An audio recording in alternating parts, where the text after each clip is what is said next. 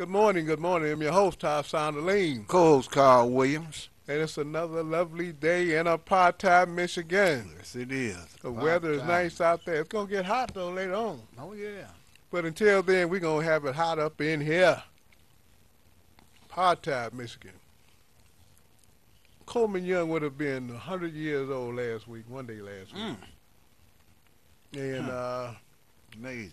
he had a big article on him. Some of it's okay. I should have brought my paper with me, the article, but we can talk about it next week anytime.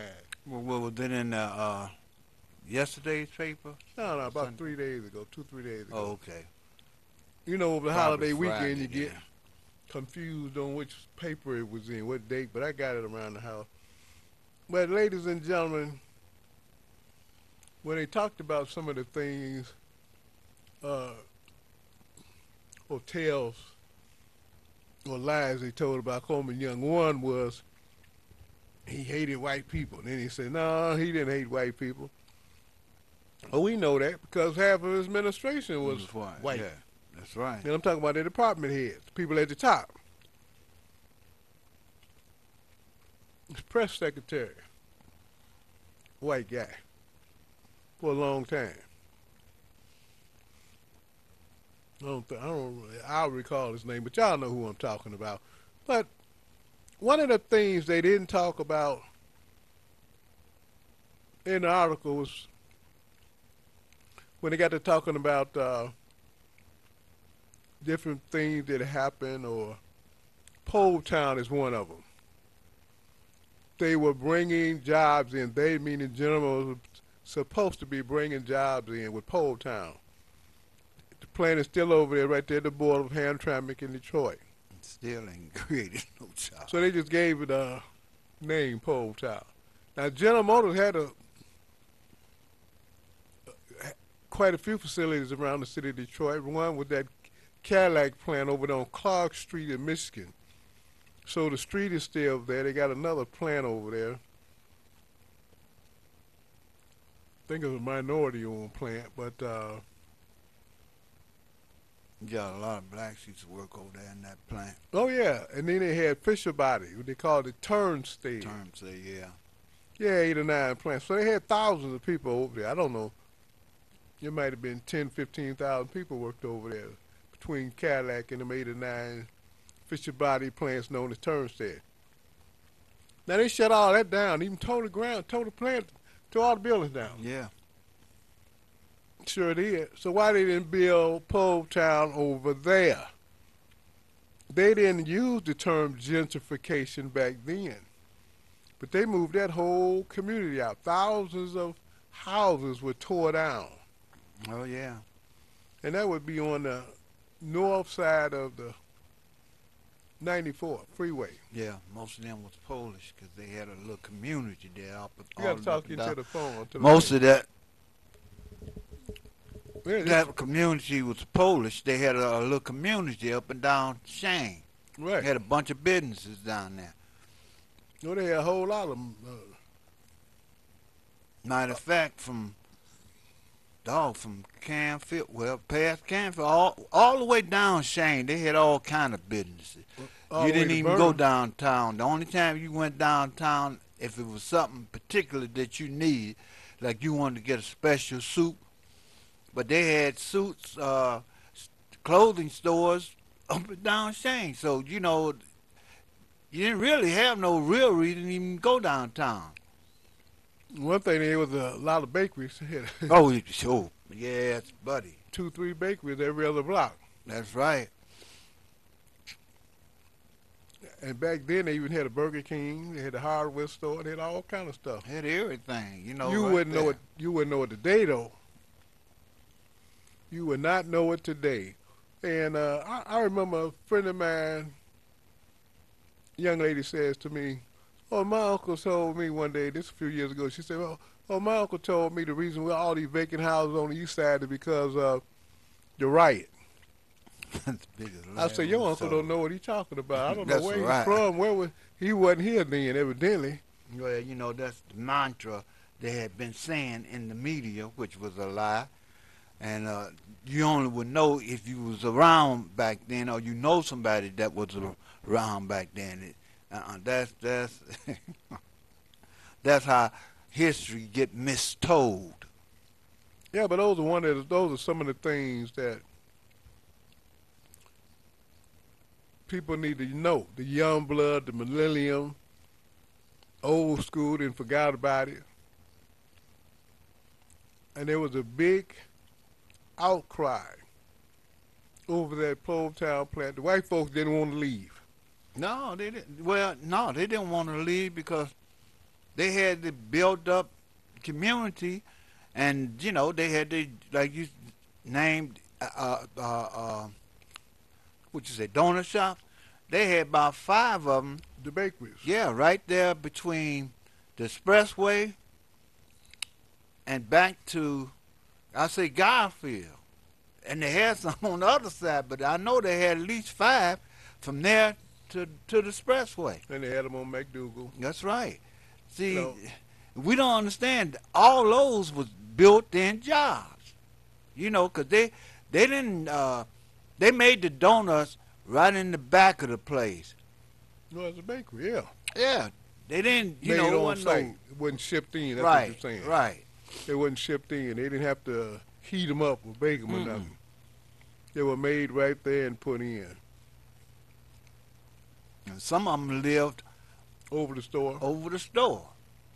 Yeah, they had apartments over there.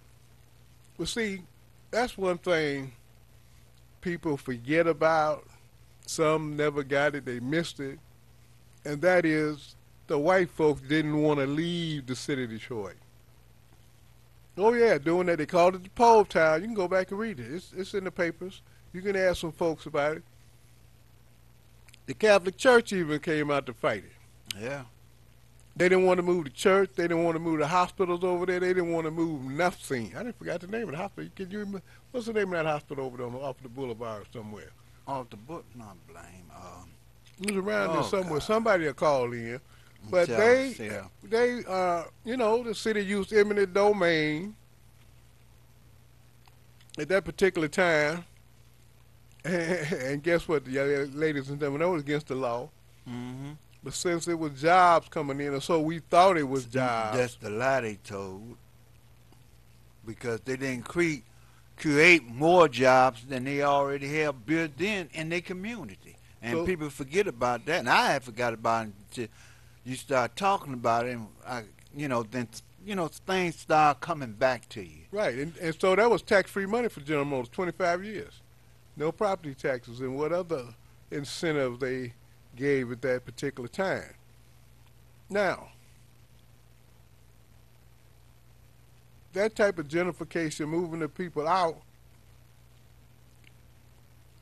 kicked out the people paying property taxes because they tore those houses out, put a plant into place, a manufacturing plant, a factory, that didn't pay property taxes for 25 years. So the city of Detroit didn't get any property taxes. So that was a leg, a structural, when they talk about, well, this is structural. You heard me just say that word structural. There's a structural problem on the taxes or a structural financial problem with the city of Detroit. Right. You putting people out the city to pay taxes. So the tax base was eroded during the Coleman Young administration. That happened during his administration. Another thing that happened was very, very, I call it deadly. It was like another death blow to the city. HUD was paying all the property taxes. Yeah. Whole lot of properties went into foreclosure back in the 70s, and they were there in the city. You talking about dirt cheap? Not they were dirt cheap. Oh yeah. People still didn't have the money to buy a lot of them. So HUD paid the property taxes. They sure did. They cut the grass. They shoveled the snow. Somebody broke in there and tore the door down or took the door off. They went and repaired it. Yeah. So all that stopped when somebody convinced the mayor of the bright idea the city needed to take over those HUD houses, and then they could sell it to people. People would be able to get their own homes at a cheaper price, and they wouldn't have to be preyed on by these landlords.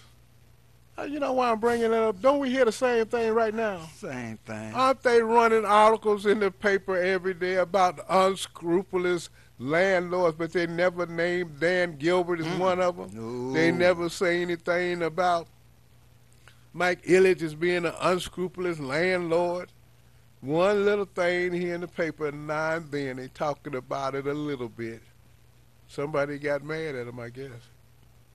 Well, they got some new reporters that don't know you can't snitch on Mike Ilitch. You can't snitch on Dan Gilbert. What's wrong with y'all? Talking about what they doing. Two of the biggest gangsters that there ever was. So the people, really, if you didn't qualify for a loan, how could you qualify for a free grant or just somebody give you the house for $1? They had all kind of stuff Oh, yeah. to get rid of the houses, but it didn't work for most people. Why? They knew nothing about repairing or rehabbing a house. Yeah, you're absolutely right. 'cause They I didn't ended know up they getting needed two. money to buy the water tank, even a used one. Yeah. So these are the things that the people ran into and still running into.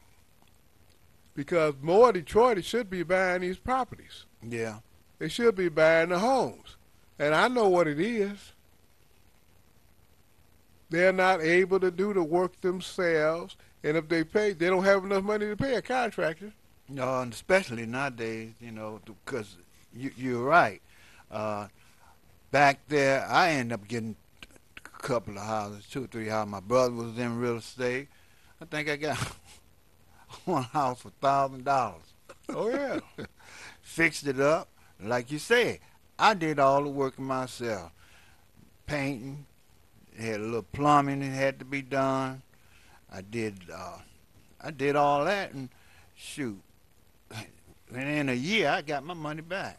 Oh, yeah, that's what people have to do now. Most Detroiters don't realize if the new place to be is not Southfield, it's Detroit.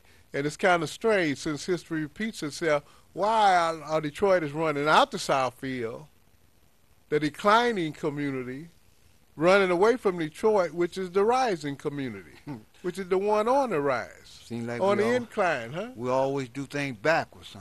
Well, we chasing the white folks, Oh. and we think it is. Southfield is almost 60, 70% white, not black now. Yeah. So I don't know what they're doing. Their man is in the pad. We'll take a call. Caller been waiting a while. Caller, you on the air. Hello. Caller. Well, maybe they just listened. They took a break. Caller, you on the air. Good morning. Good morning. How are you? All right. Don't forget about Percy, the gangster that took over Belle Isle. They said they had a lot of problems. They wouldn't let the people on the island. And they think it had something to do with the preparation of the races is taking up all the territory. So therefore, they can't put that many people on the island because they don't want them, I guess, to be, venturing off into the tracks. So there's your other gangster. I think the hospital you might be talking about is Henry Ford.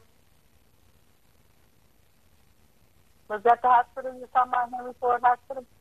On the boulevard? No, that's that another wasn't hospital, it? I think. Oh, okay. Because y'all had mentioned something about a hospital on the boulevard. What did you say the name was? She said Henry Ford. Oh, no. They was on the east side, East Boulevard. Oh, I don't know, another it was side Blaine of or the house. something, Okay, I well, I can't- don't know the other one. Yeah, but yes, the colonialism it continues. The they weaponizing the water, the shut off to shut people out of the city, because that's a real good way of getting rid of families and communities. It's like they raped the school over, get rid of the family and the community. Now they're doing the same thing with the water, the genocide. They done stole the pensions, and they're constantly stealing the tax dollars for corporate welfare. So all our reparations and restitutions are falling into the hands of the mob, and they have it organized, strategized, and they getting away with everything. And we still haven't opened our eyes. Thank you for taking my call. I'll further listen to your show. Thank you for making it here. Thank you. You know, what was that? Let me see. Property taxes cut out. That's amazing how CUD was paying all the property taxes on the vacant homes, and they figured that wasn't a good deal. It was better for the city not to get the property taxes. No, that's insane. Isn't that real strange? That's what happened. And that's not the way it was presented, but that's what was happening. And you know, then the Downtown Development Authority rolled along in '78. That was before Mayor Young was voted in. What was he voted in? '74? No, right after he was voted in. That. Anyway, right in that period of time.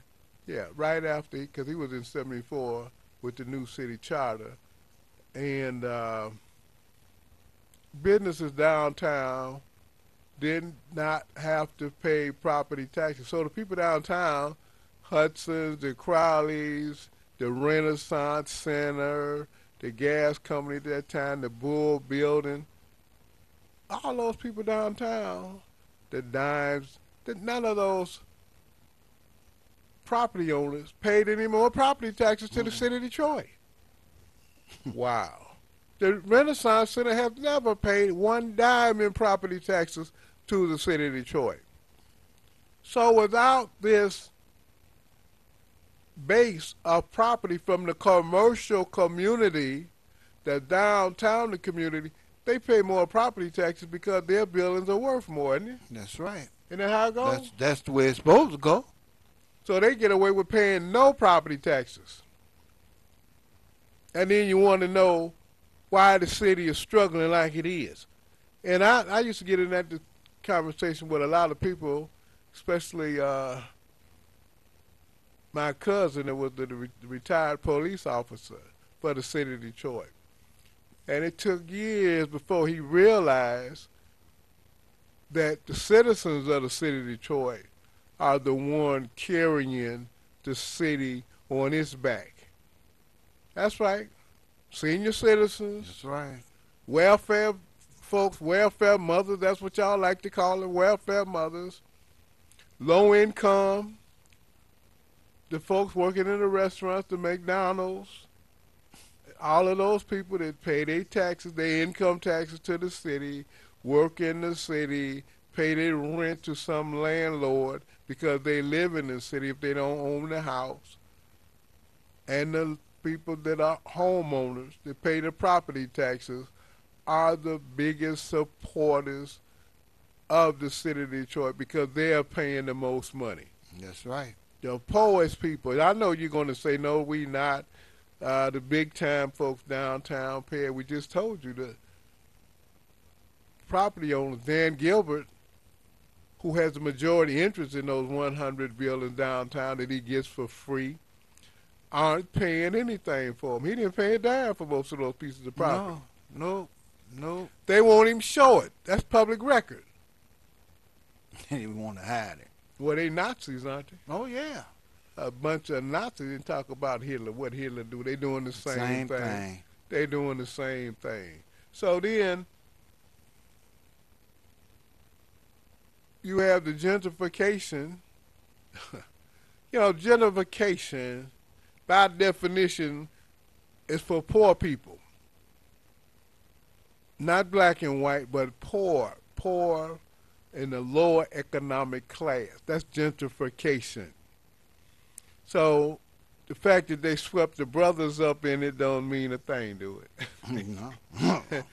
Because I know y'all still scratching their head about Pole Town. The white folks didn't want to leave. They went to court, and there was a big argument, and they went to that court. They had court suits that last for 10 years over the fact that they didn't want to move out of their homes. And it's a so-called community they named Pole Town because of the fight. That's amazing. And the white folks didn't want to leave the city of Detroit. You never hear that one, though. No, they don't talk about it because it might get you to thinking and be able to see what's going on right now. You know, when you build up a community, which people always talk about community, but I don't think they really truly understand what a community is. When they had their own jobs, their own home, and their own little They businesses, all of that.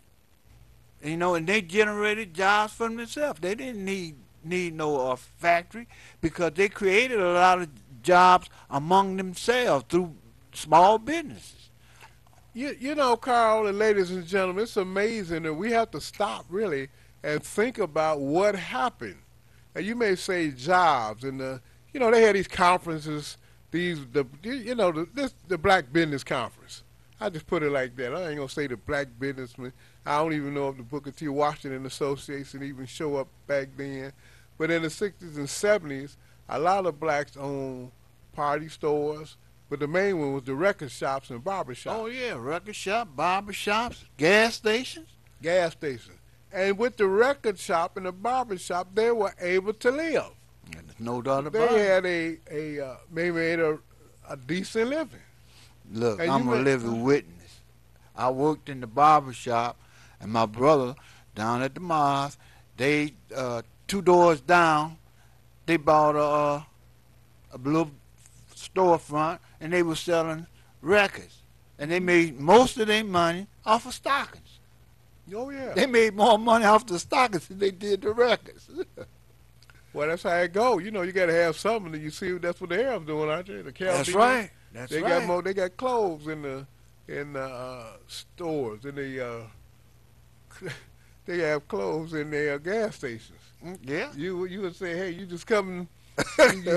They got everything you want to sell in there: gym shoes, sandals, T-shirts. Well, we Hats. used to do all that We used to. because Brother Jesse's barber shop, it was huge, and I worked in there, young, shiny shoes, and in the back, it was so big, they had a cleaners. So they were home delivered clothing. They would pick up the brothers and sisters' clothes and deliver them. And then that's how I got my other job. Okay. They didn't have time to Leon. He was my oldest brother. He was working for DSR, plus had his building, and he had his brother Ben. I think he worked for the city. And, and they was trying to do too many things. So that's how I got my first job, really, going around picking up the clothes and taking them back to the cleaners. It's still a remnant of the barber shop left. Mainly the black women have surpassed, I believe, the barber shops with the beauty shops Yeah. doing the hair. So it has reversed, but it's still there. And it's a lot of jobs that blacks as businessmen were doing for themselves. Car dealers. It was Ed Davis, wasn't it? Ed Davis had that yeah. Chrysler dealer right in the city of Detroit. The Elmhurst Center was the Ed Davis dealership back in the day on the west side, city of Detroit. One thing I want to mention it before we move on to something else or the callers. In the article when they talked about the Hit 8 Mile Road speech he gave on the inaugural, Yeah. and it's in there. It's in the paper. That's why I say, well, maybe I'll bring it next week if I can keep up with the article. That he talked about people that didn't want to live in Detroit. He told the criminals to hit 8 Mile Road. Right. He wasn't tolerating criminals, black or white. Even didn't care if they had on blue suits with the badges. He said all criminals hit 8 Mile Road. So he was referring to the police, and they got red. They was hot. Mad. They was hot to trap, boy. And white folks was hot about him talking about the police. But we know. Now, see, he knew it. What they didn't like about Coleman Young, he would tell you to your face. He wasn't doing no scratching and shuffling and jiving. No, he's a real man. See, that's the whole thing they like about Coleman Young, former Mayor Coleman Young. And he knew they was selling drugs. The police. Yeah. Most people didn't know, but he knew. And a whole lot of people, it wasn't like people did not know. People knew, and we told you that it was Marzette. Marzette was the black lieutenant on the Detroit police force. He was a lieutenant that brought the drugs into the black community. It was weed, the penny caps, the heroin. Oh, yeah. See, when you put this thing together on what they didn't like about Coleman Young squealing and dropping the beans on who was actually bringing the drugs in, coded, he said criminals. He said it with the badges and the blue uniforms. Yeah. Come on. He did everything but call their name, didn't he? Yes, he did. Okay. So there's a lot of things they like about Coleman Young as he fought to keep the city afloat. And Coleman Young pushed the tax increase. He just came to the public, to the citizens of Detroit, and said, look, in order for us to keep this city, you see what they done. We don't have the money. They're not supporting us. If we want the city of Detroit, then we got to pay for it. That's right. Put through a tax increase.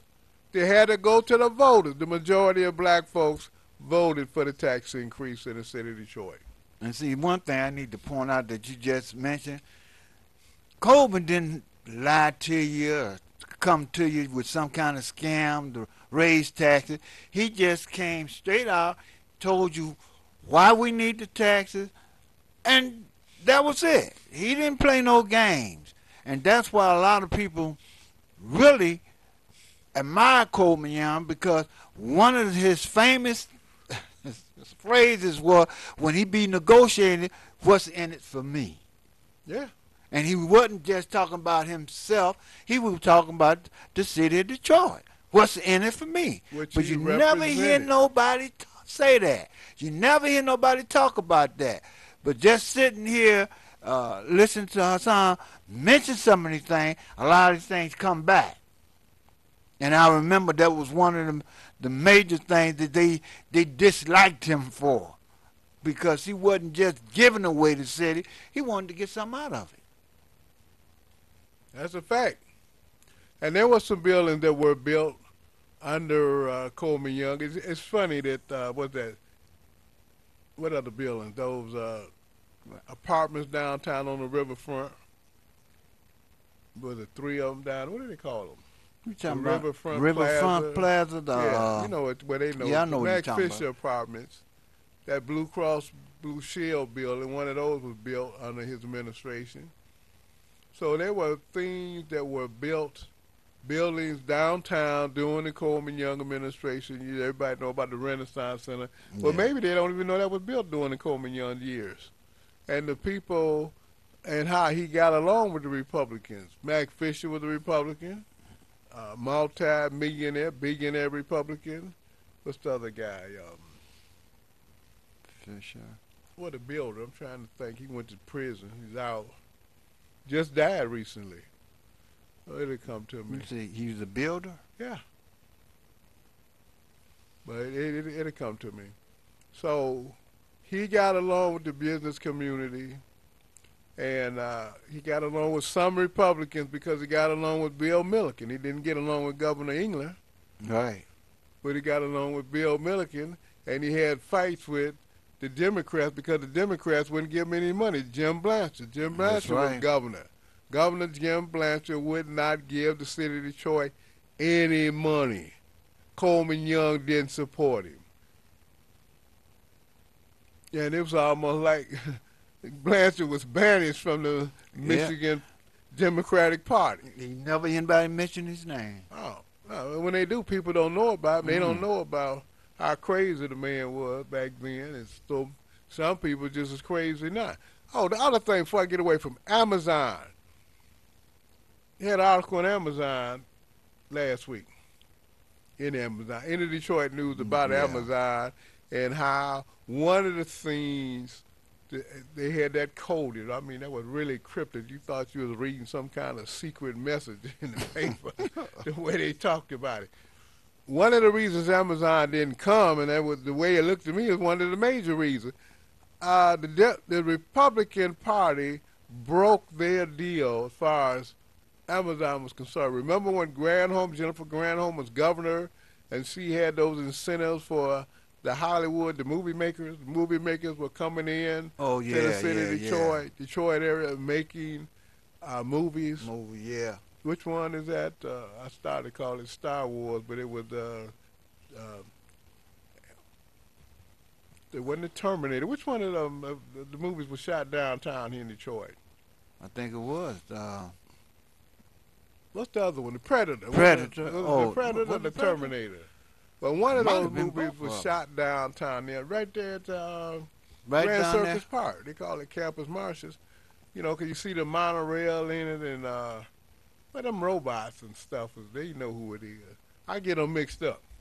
Yeah, you know, I should have remembered. I that. get them mixed up when I get to talking about, because they was talking about the one side of the moon or some of that stuff, so it might have been whichever one of them robot movies where they were fighting. So when Snyder got in, when Gangster Snyder got in as governor, he cut that. Yeah.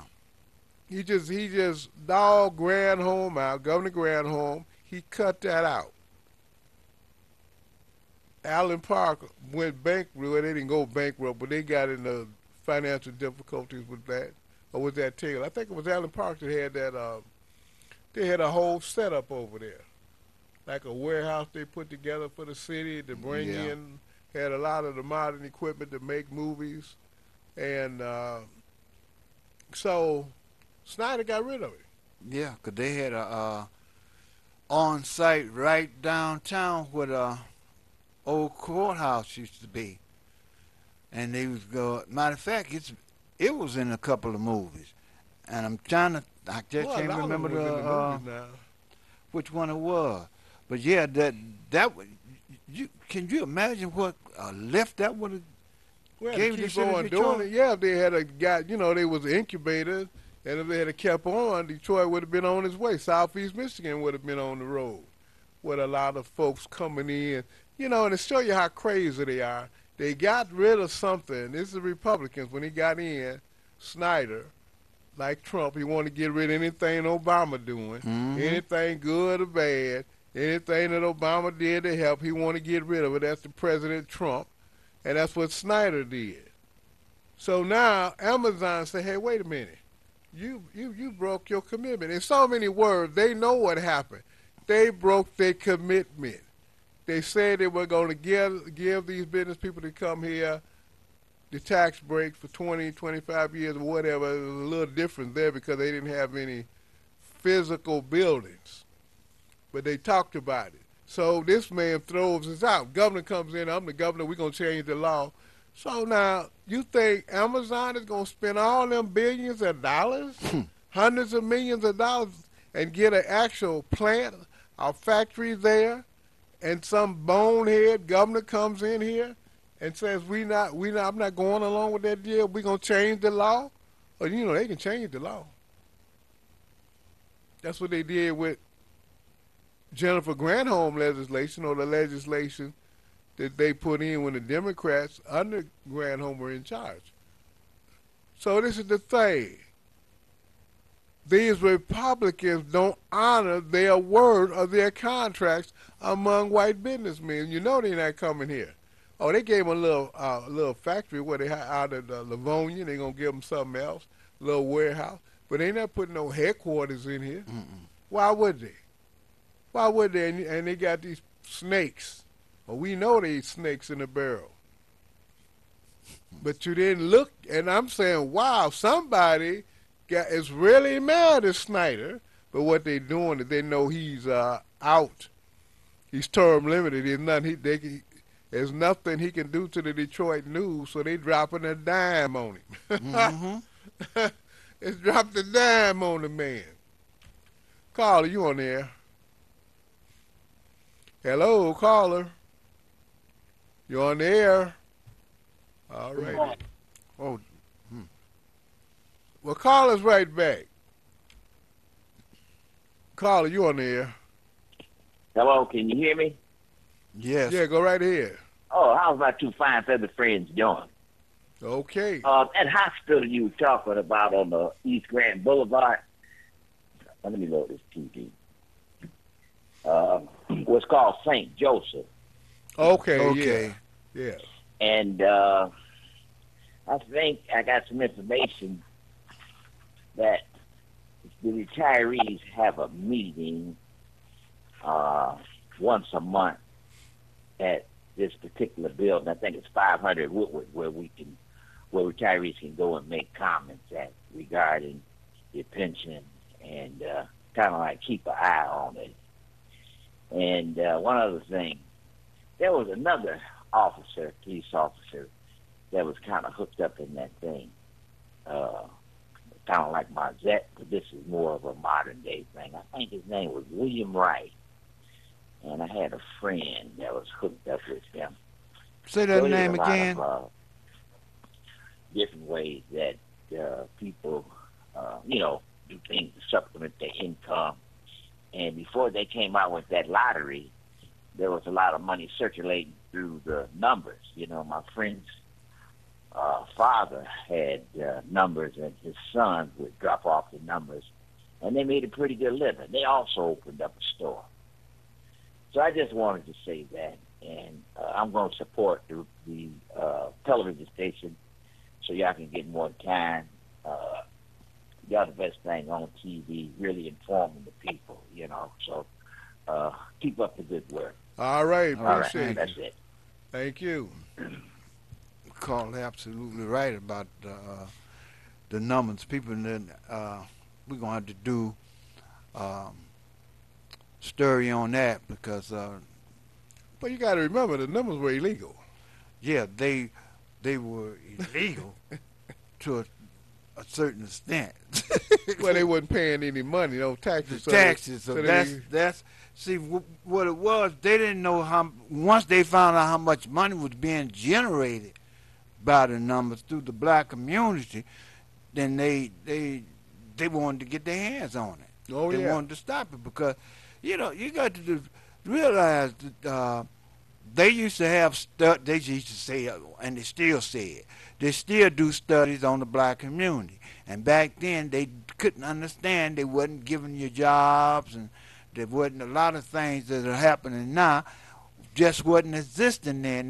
They couldn't understand. Well, how could blacks still be existing and thriving, and with all the pressure that we're putting on? Well, we generated money in our own community. We didn't go everywhere else. And saying you got to realize one thing back then, it was racist and it was overt racist back then. Money circulated in the black community back in the day. It didn't leave No. after one time. It might Stayed have in there about circulated 12 5 or times. 6 times. It circulated quite a few times Quite a back few then. times, shoot. And we're going to 10:30 today. We're going to 10:30, ladies and Yes, gentlemen. we are. Going to 10:30. Let's take another call. Caller, you on the air? Good morning, gentlemen. Good morning. morning. How are Dynamic you? show. Thank you. And hey, Larry. Question: what's his name? His name was Bob Berg, Coleman Yeah, Young's right. Bob press- Berg, Robert Berg. Oh, press secretary? Yeah, the white Yeah, guy. Yeah. You know, White guy. folks thought that white people didn't work for the city. When Coleman Young came in, he took Come a on. broom and pushed them all out. That didn't happen. No. He was hiring we had white folks. Italians over there at DPW. You name it. Well, most Question: I have two questions because I've been listening for a while. One: what happened to like Coney Gardens and like the lower west side over there by Milford and Beechwood around in there? Because those were all black businesses. They were black what? Businesses, black Black neighborhoods that were communities. thriving. Yeah, Coney Island, I mean, saying Coney Islands. Hmm. But Coney Gardens. Coney Gardens, Yeah, that was a real nice neighborhood, and they had a lot of jobs in that neighborhood. But you never really, I just, never even thought about it until you just mentioned it then. The schools. You want to know Okay. what happened? The schools closed. I'm glad you brought it up, but we don't want to look at reality. The schools, not the drugs. The drugs was an important part. The drugs ravaged the community, ravaged the neighborhoods, but the school, where it still exists, you had people with jobs. Once the school closed, you cut out 30,000 jobs across the city. And we keep talking about we want jobs. I don't hear nobody say we want jobs anymore, do they? Mm-mm. But when you open up a school, you have a job. This lady that's running the school board member up in Pontiac, I got an email from her.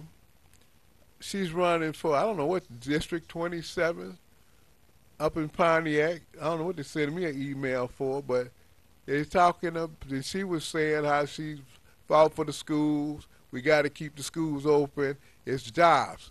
Now, how can the people in Pontiac, one school board member in Pontiac, know that, and these crazy people down here in Detroit on the school board don't know it? This man has been here, VD has been here a year, Yeah. hasn't done anything. Oh, I got my team together now. That's all. And then he wants to take, pay the money so private children that support these private charter schools can get on the bus. Ain't that something? That's ridiculous. Why? It helps to close the schools in the neighborhood. They want to help Betty DeVos. So maybe y'all need to understand that, and we need to say the Betty DeVos schools. Yeah. Maybe that's what we need to call it, the Betty DeVos schools, since they don't know what a charter school is. Trump secretary, the Trump schools. Mm-hmm. Betty DeVos school no different than Trump University. They went to court, had to pay them. People say we ain't learned nothing in Trump. He's a fraud. That's right. Trump University is a fraud, and they got paid. They went to Betsy court. DeVos has a lot of those private loans for that young people have trying to go to college. She has a company. You know what? They have us all confused and messed up. Oh yeah.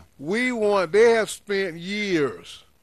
They have spent the last 50 years, meaning the government, trying to convince black folks, white folks, poor blacks and poor whites, to get credit cards.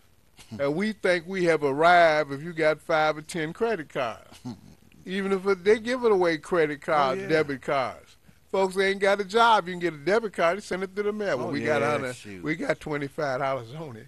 We got $100 on it. But the whole thing is, we don't know anything about the Depression. Our grandfathers and mothers lived through the Depression, and some of our fathers and mothers told us what they told them about the Depression. And what does that mean? People wouldn't put the money in the bank. That's right. And folks said, well, them the old days. We almost went into a depression right here in 2008, 2009. Talking about the good old days. No, it wasn't nothing good about it. Anytime you don't have anything to eat, no food in the house, and they come out with the commodities and the welfare program and the, CC camp, Civilian Conservation Corps, and all they did was plant trees.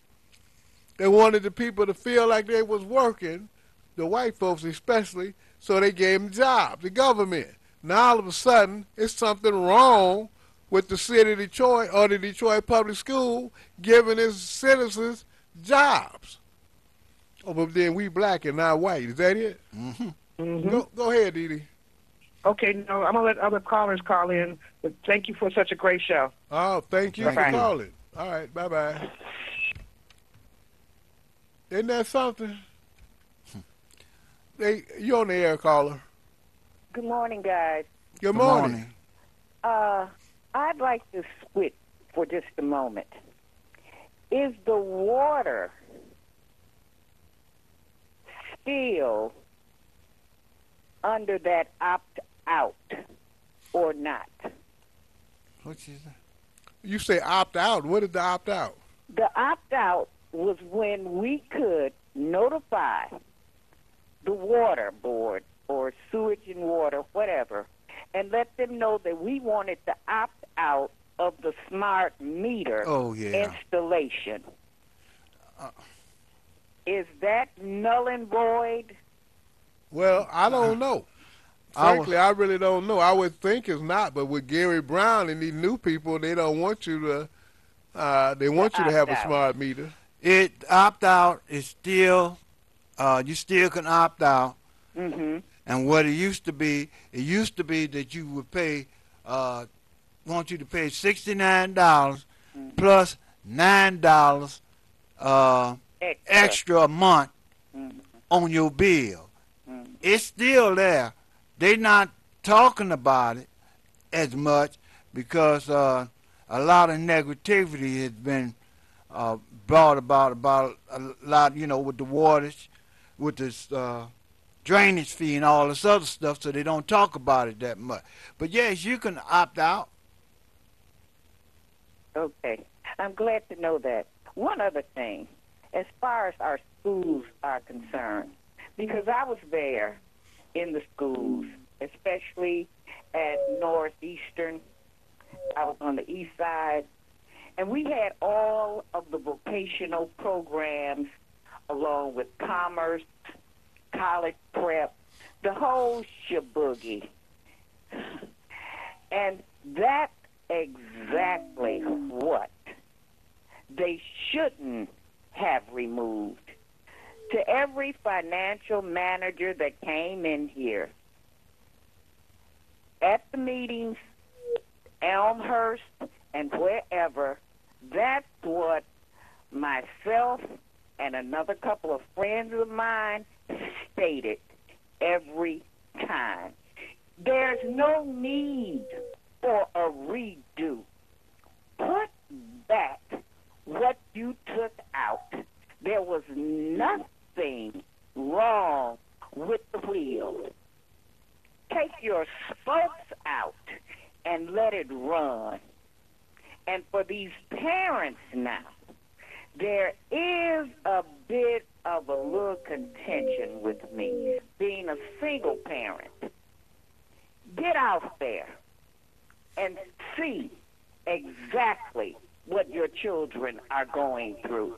We stayed in their faces. We made sure our children were taught. And then we had lessons at home. That's the key. And they've lost that now. Thank you, guys. All right, thank you. Thank you. You're absolutely right. They did have all those vocational trades right there in Northeastern because I also went to Northeastern. Okay. Well, ladies and gentlemen, we will be going to 10:30. We're going to take a break in a couple of minutes at the top of the hour. Mandatory a communication break. Federal Communications got to take a station ID. Mandatory at the top of the hour.